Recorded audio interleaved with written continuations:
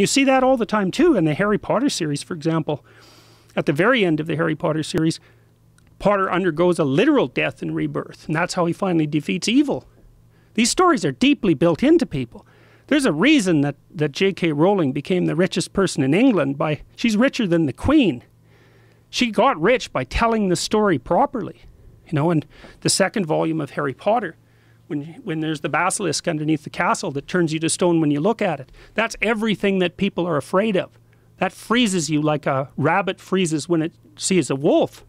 And the story in Harry Potter is you go underneath the castle to where the thing that frightens you the most resides, and you face it down. And in doing that, you free the virgin, right? That's St. George. He frees Virginia in the Harry Potter story. And maybe you half die because of that, because he gets bitten by that basilisk and just about dies. And then it's the phoenix that saves him, because the phoenix is the spirit of death and rebirth.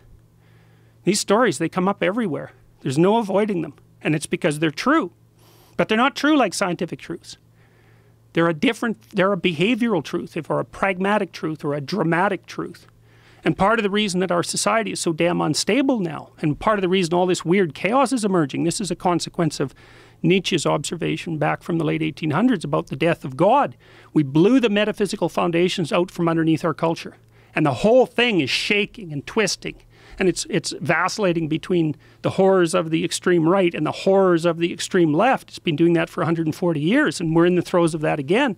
We blew the metaphysical foundations out from underneath our culture. And we need to get them back. Part of the reason that people are so obsessed by things like the Avengers movies and the superheroes and Harry Potter and all of that is because, and Star Trek and Star Wars, is because our collective imagination is trying to regroup at the level of drama and reformulate our fundamental metaphysics.